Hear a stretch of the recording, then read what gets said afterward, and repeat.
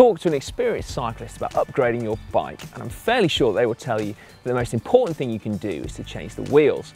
The theory goes that a lighter set of wheels will transform the way your bike rides and unlock new levels of performance no matter what the starting point. So we thought we would take a closer look to see if wheels really are the best place to invest your cash when upgrading your bike. As a starting point, we've got this Scott Speedster 40. It's not exactly an entry-level bike, but we think it represents the kind of price point at which you'll start to consider some serious upgrades. And our upgrade wheels is this pair of Reynolds Assault SLGs. Light, stiff, and aero, it's pretty much the holy trinity of wheel sets. First up, let's deal with the most quoted reason behind the fact that wheels are the best upgrade for your bike, the effect of rotating weight. Now, the theory goes that rotating mass of your wheels has an effect 3 times greater than the equivalent static mass, meaning that if you save 50 grams from your wheel set, that'd be like saving 150 grams from your frame. Or in this case, 800 grams from your wheels would be like saving 2.4 kilos. Unfortunately though, that is only partly true, because rotating weight has no greater or lesser effect on the power that it takes to sustain a speed, even when climbing, than the equivalent static weight. That's not to say though that it has no effect at all. It does. Saving any weight at all from your bike will enable you to climb faster.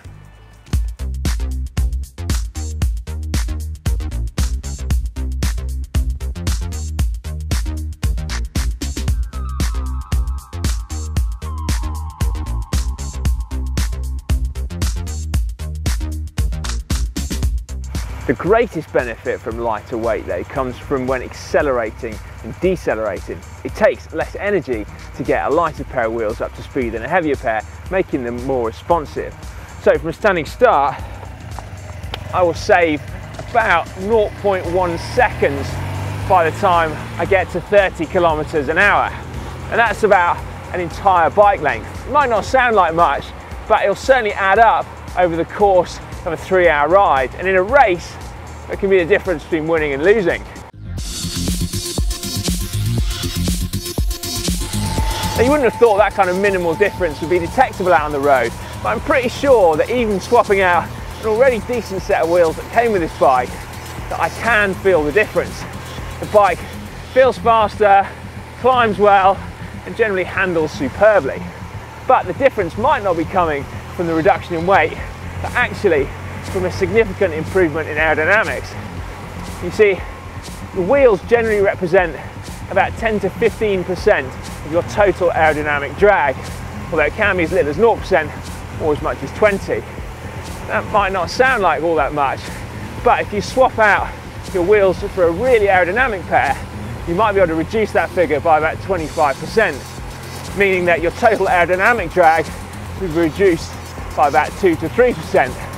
And that is not to be sniffed at. Generally, aerodynamics will have an effect that's much greater on your speed than lightweight, although the exact nature of your route or course will determine that. But if you combine the right set of wheels that have both lightweight and aerodynamics, then your bike is going to be significantly faster on just about any course. Clearly though, we need to put this in the context of other upgrades you can make for your bike.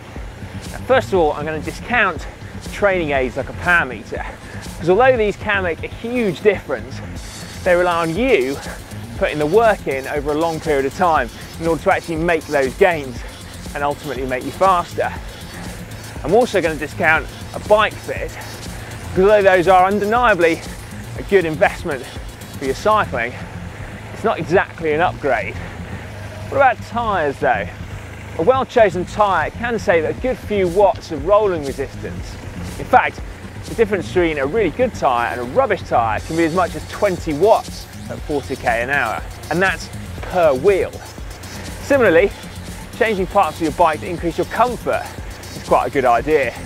So swapping your handlebars, your saddle, or even your seat post, if you're suffering out on the bike, could be a worthwhile investment. But while it might help you get more out of yourself on the bike, it's not actually making the bike itself go any faster. Gears are a common upgrade, given that they wear out anyway and regularly need replacing. But it has to be said that from my experience, there isn't really any performance benefit when it comes to replacing gears with more expensive ones when done on a component by component basis. But what is undeniably a performance upgrade is maintaining what you've already got.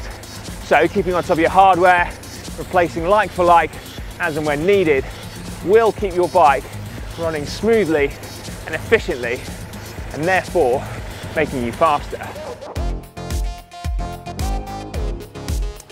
But despite all of this, there is one last factor to take into consideration: aesthetics.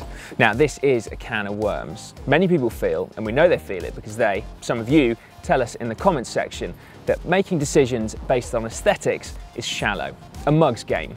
And based on pure performance data from the lab, that much is true. But I'm going to respectfully disagree with you. To me, aesthetics do matter. Now, I think this bike looks good as standard, but replacing the wheels makes it look seriously cool. I would be proud to open my garage to a bike that looked like that.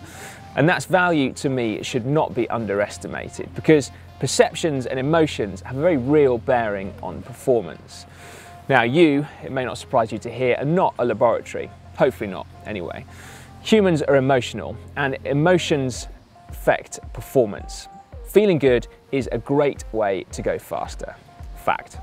Is that a fact? I think that's a fact. Fact.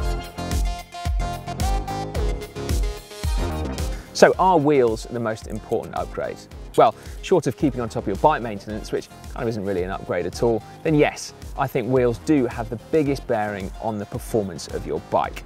Tyres for rolling resistance, lightweight for lower inertia, and improved aerodynamics for outright speed. However, whether buying a set of wheels that cost more than your entire bike will make your bike perform better than a new and more expensive one is a matter for debate. You guys know what to do? Let us know in the comments section down below.